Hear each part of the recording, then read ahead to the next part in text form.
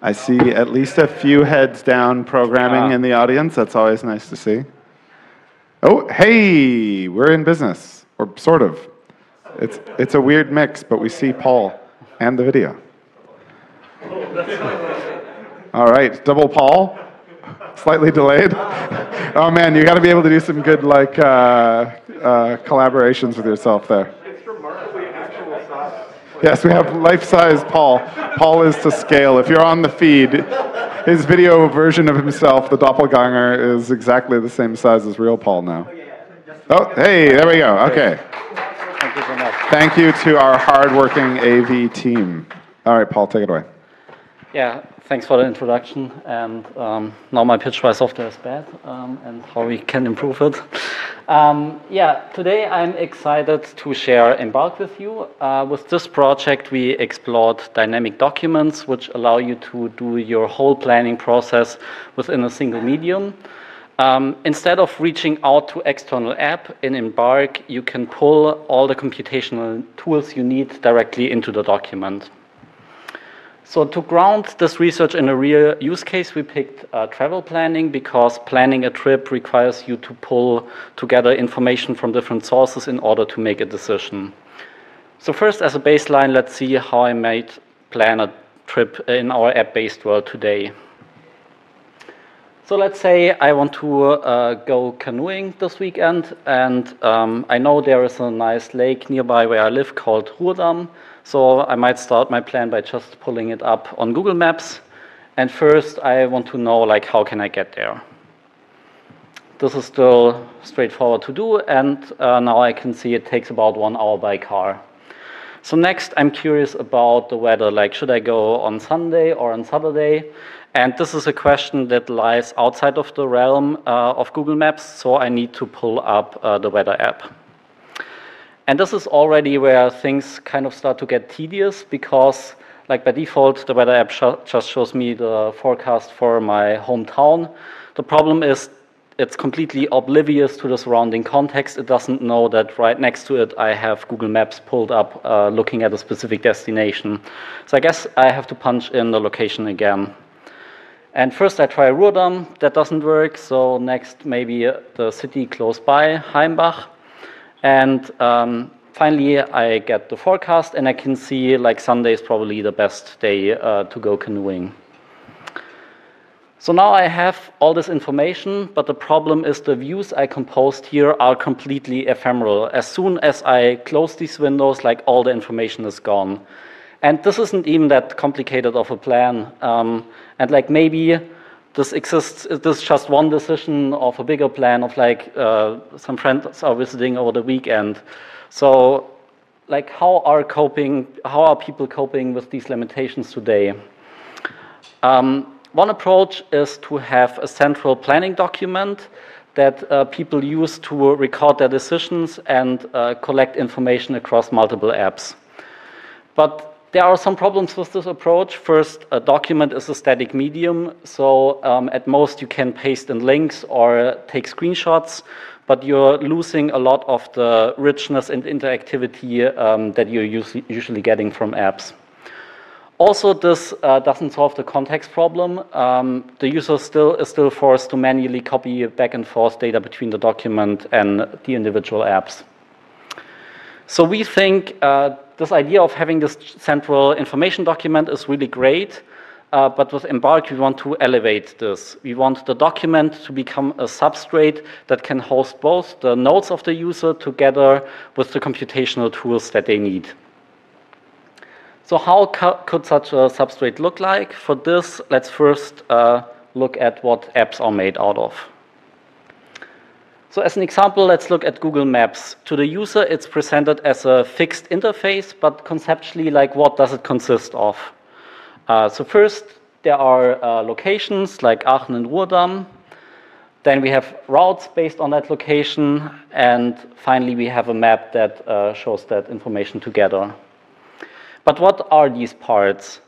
So location is a piece of data. It's something that the app can operate on. And the routes are computations. These are things that the app can perform on the data. And finally, the map is a view that can show both data and the results of computations. So with Embark, our strategy is to unbundle the app by reifying data, computations, and views as tangible things that a user can place in their document. So we start with an outliner as a base material. An outline is a list of text nodes that can be nested. And the user can then gradually enrich their outline with structured data, computations, and views. So structured data can be referenced in the outline through mentions. In Embark, for example, you can mention locations or dates. Computations are then represented as formulas in the outline, and formulas allow users to reference live data like routing information, and they can also do calculations from within the outline. And finally, we have interactive views, which can be opened for any node in the outline to render the data it contains. So after this brief introduction, let me show how we can actually use Embark.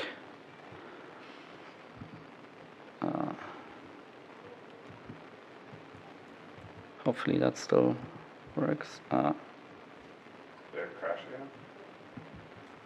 Oh no. Oh no. We have crashed again for those on the stream. It's back. Wait. Maybe. Well, not here. It's the same thing. I can't click anything anymore.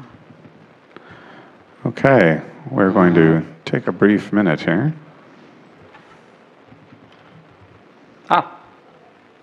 Okay. Matt on AV, are you seeing the feed from the... It looks the same to me as it is up there. Should I just unplug it and... Yes. Do you not have an HDMI port on that one? Okay. Maybe it doesn't like it if I switch it while it's... No, come on. No, now it's frozen again. I'm so sorry about this. Oh, blame Apple. It's the same when you switch. Yeah. Full screen, or there's some HDMI negotiation that's probably getting swallowed somewhere in the stack. Just try to avoid it. Yeah. No more full screen, Paul. Just keep things in Windows. Okay, now it's rebooting again. So. Okay, we're rebooting. For those so on this, sorry. I guess you can hear him.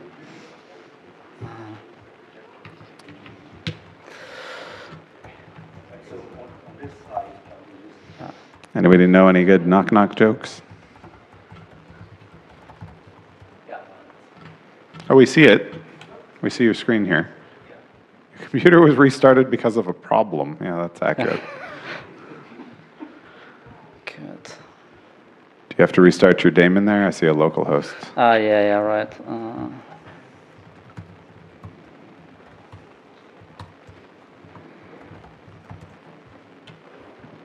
That should do it.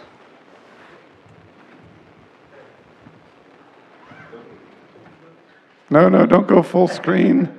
No, Did you learn the first 2 times? Okay. Good luck. Okay, finally. Thanks for your patience. So yeah, let's now see how we can actually plan a whole weekend with Embark. So in this scenario, I have some friends visiting over the weekend, and I want to plan a couple of activities for them. So they arrive on Friday, and I want to do some sightseeing with them. On Saturday, we have 2 things planned, an art exhibit and a flea market. And on, wait,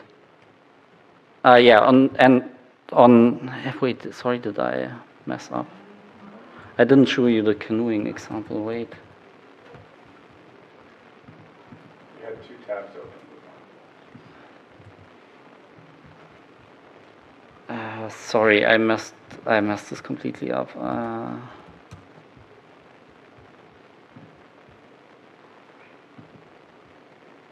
Wait, no, sorry, I was messed up. I just continue with the demo. So I was confused for a bit. Yeah, on Sunday is the canoeing Did I talk about the? Yeah, sorry. Okay, so now let's go into it.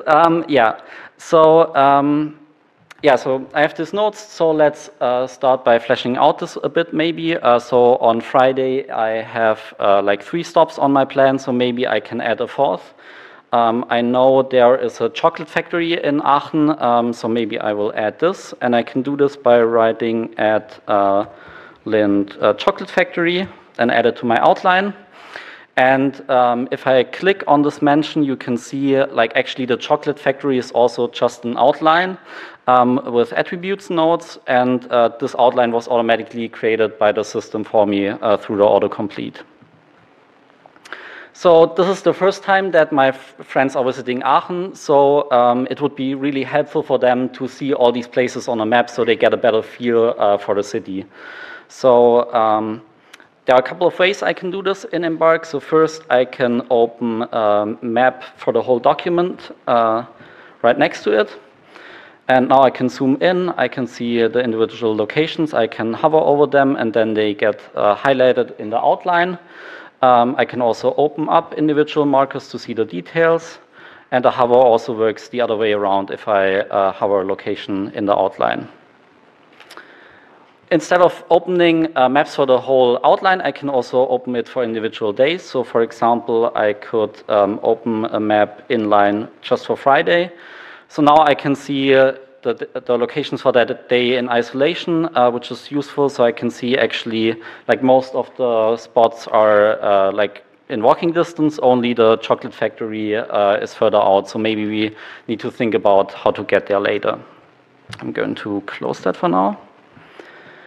So besides just placing maps in different for different places in different places of the outline, I can also customize the map itself. For example, I can like change markers.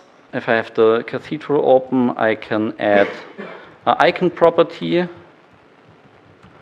and add a nice emoji. And now it's easier to see like what the individual markers are. In general, you can add your own attributes, but there are certain like system attributes that the system recognizes, like the icon here. The map still looks a bit cluttered, so one thing we could do is like color code the locations by day. So for that, we have a color picker, so I can choose a different color for each day. And now it's easier to see like which location belongs to which day. The way the color picker works is that it adds a color attribute to the day, and then all the locations that are contained within that day are rendered using that color. Okay, so now we have a pretty good overview of the weekend. Next, let's figure out the remaining detail for Friday, Saturday, and Sunday. So for Friday, first of all, it would be good to know what the weather will be. So for that, we can use a weather formula in Embark. Usually, we don't have to write formulas ourselves. Embark automatically suggests formulas. If I select a node, I can see here suggested formulas using the data at that point in the outline. So I can add the weather, and I can see actually it won't be great, but at least it's not raining, so we should be fine. Next, let's figure out how to get to the chocolate factory. Here it's really useful that Embark automatically shows a preview of the result of the formula. So I can actually use this suggestion list to compare different modes of transport, like going by bus versus walking. And I can see like transit is much faster, so I'll pick that option. I can make this a bit bigger. So now we've seen how you can add formulas to individual nodes, but sometimes it's also useful to apply a formula throughout the outline. For example, it would be nice to know the weather for each day. For that, Embark has an automation, so I can select a formula, and I have here this repeat button. If I hover over it, I can see already a preview, and if I like it, I can click it, and now I can see the weather for each day. So to do that, Embark infers automatically a pattern by looking at the arguments. So in this case, it would look for a node that mentions a date and has a parent node that mentions a location. And it's important to note that this automation is just a one-time action. Like the weather formulas that were inserted here, they don't have any special behavior. They behave as exactly the same as if I had inserted them manually. And the benefit of making things concrete is that if the automation messes up, the user just has to fix an individual formula. They don't have to think about abstract patterns. Okay, so now we figured out most of the details for Friday. Next, let's look at Saturday. We can see there are two things, the art exhibit and the flea market, but we can see some problem because it's probably going to rain. So the question is, like, how do we sequence things so we go to the flea market when it doesn't rain? And this is a question that Embark really excels at, because you need to consider both the opening times of the flea market together with the weather forecast. And usually these kind of things would be spread across multiple apps. But in Embark, it's pretty straightforward. All I have to do is open a calendar view for Saturday. And now I can see both the weather forecast and the opening times. Actually, the weather forecast also has hourly data. Like here, it's just shown as a summary. But if you open it, open a calendar view, it shows it by hour. And looking at this, it's pretty obvious that we should go there in the morning because it's less likely to rain. So probably I'll just like rearrange these two things. Finally, I want to consider one more detail for Sunday. Actually, I don't own a car, so usually I use a car sharing app, and it would be nice to figure out like what it will cost approximately to rent a car for the day.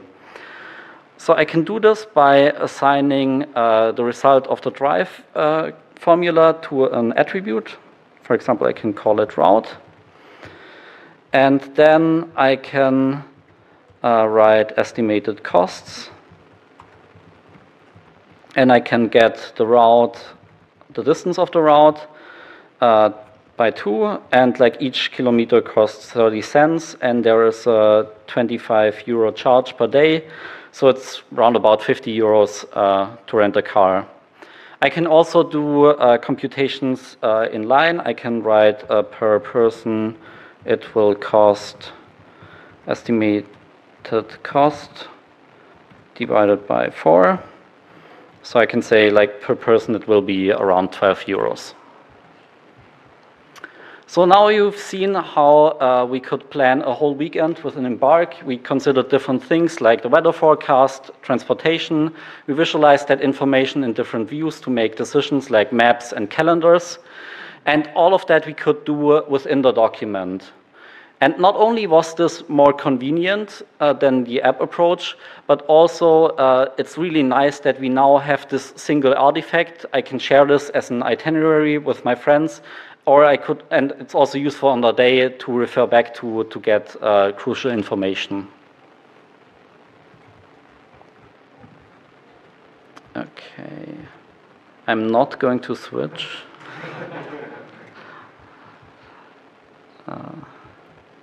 Yeah. Wait.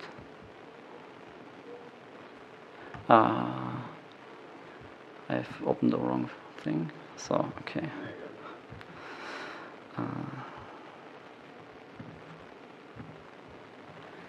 Okay, so next I want to tell you some personal stories how we in the team have used Embark to plan various travel trips. So first, I want to talk about my colleague Geoffrey. He was planning a road trip, and in the middle of it, he wanted to stop for dinner, so he was considering 2 alternative restaurants. And with Embark, he was able to show both routes together on a single map. And by looking at the map, he quickly decided for the first option because it split the trip more evenly, and also it was a more scenic route along the coast. And of course, using research-grade software takes some dedication. Unfortunately, Embark doesn't work on mobile. So for this trip, Geoffrey had to carry around his laptop the whole time. Next, I want to talk about my colleague Alex. Usually he works from an RV traveling through the US. Only COVID forced him to settle down for a while again. But during our project, he was planning another trip with his RV to go travel full-time. And for him, he's not just interested in the final destination, but also the routes taken along the way. So with Embark, he was able to create a personal wish list of potential routes and points of interest, together with notes to add additional context. And by visualizing all this information on a map, he could then flesh out his plan and consider different alternatives. Finally, I want to talk about my own travel story. This year, I participated in an adventure rally called Post of Inconvenience together with my brothers. And the goal of this rally was to get a really crappy car and then visit as many poles as possible, which were spread all over Europe and beyond. And with Embark, I could create a color-coded map for all the poles, and this was a really useful asset for the planning process. For example, one evening I was talking with my brothers on the phone and we were discussing whether we could do 3 poles in a single day. And to answer this question, I could just pull up my planning document and quickly do some back of the envelope calculations to figure out if we could do it. So next, let's zoom out a bit and see what things did we learn through building Embark. First, it might be interesting that when we started this project, we didn't even think about documents. Initially, we explored how you can compose various widgets by placing them on a 2D canvas. For example, here you could place a map next to a weather widget and have them share data with each other. But we quickly realized that this environment lacked a way to record your decisions. In contrast, once we started to host all the tools in the documents, we were suddenly able to capture our whole thought process. And documents are really great for this kind of thing because you can see or you can record how a decision evolves over time, like what were the alternatives that were considered and why did you pick a certain option in the end. And this is information that's really important when you're looking back at your plan. Another thing we found is the outline strikes a really nice balance between structure and freeform. There are many things that you can express through an outline, like a sequence of things or alternatives, or you can group things. And expressing your thoughts like this feels very fluid. Of course, there is some drawback because to the computer, the exact meaning of the outline is kind of ambiguous. The only universal semantic we have is the parent-child relationship between the nodes. For some cases, we found that that's fine. For example, if you want to visualize a node on a map, we just pull in all the locations that are contained in that node. For other cases, it's a bit more tricky. For example, if you want to suggest formulas, it's important to understand the nuanced relationship between the nodes. So this is something we weren't fully able to solve in Embark. That's still a bit of an open question. And we also find that reifying computations enables composition because in Embark, formulas are tangible things. There are many problems that users can solve by just composing multiple formulas and visualizing the result in a view. For example, users can create a list of routes and visualize them together on a map. They can use the result of a formula to do some further calculations. You can also compare different modes of transportation or even show multiple or different formulas in the same context. Like here you can see a route together with parking spots near the destination. And it's important to point out that the last two examples are things that you can also do in Google Maps. But the difference is in Embark, this is just a composition that the user can do themselves. Whereas in Google Maps, each composition type is a new feature that like a developer needs to build. So this is all I have for now. Thanks for your attention and patience with technical difficulties. We also have an upcoming essay about this project where we talk more about like how this is actually implemented. So if you're interested, you can also already sign up on our website. And also I want to thank Todd for the beautiful photos in the presentation. Yeah, if there's time for questions, yeah, feel free. We have, thank you.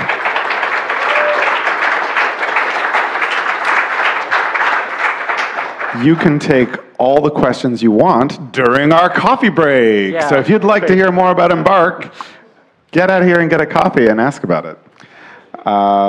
Thank you, Paul. That was great. Folks on the live stream, we're taking our coffee break now, the last coffee break of the day. And we will be back here in about 30 minutes at what is locally 4 o'clock.